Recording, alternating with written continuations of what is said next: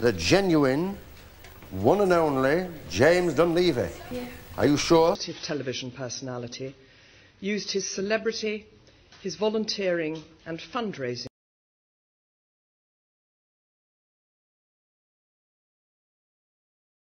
roles to gain unprecedented access to NHS hospitals. How the BBC television cameras work, Saddle because you wanted to be a cameraman. Is that... How does your physique compare now to what it was like then? Obviously, certain areas we know. Well, I was 6'2".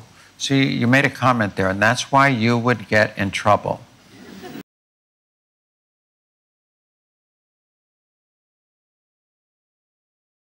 Okay? You just said, oh, certain areas. Right. Okay? That, to a trans person, is disrespectful. Since last Sunday's dreadful news, we have seen throughout Britain and around the world an overwhelming expression of sadness at Diana's death.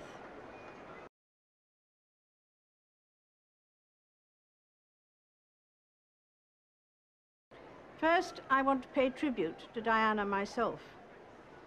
She was an exceptional and gifted human being.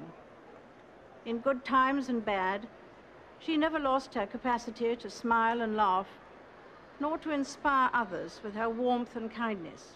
Profusely sweating, and that she went on to have bath, possibly... There's a slight problem with the sweating, because I have a peculiar medical condition, which is that I don't sweat, or I didn't sweat at the time, and that was...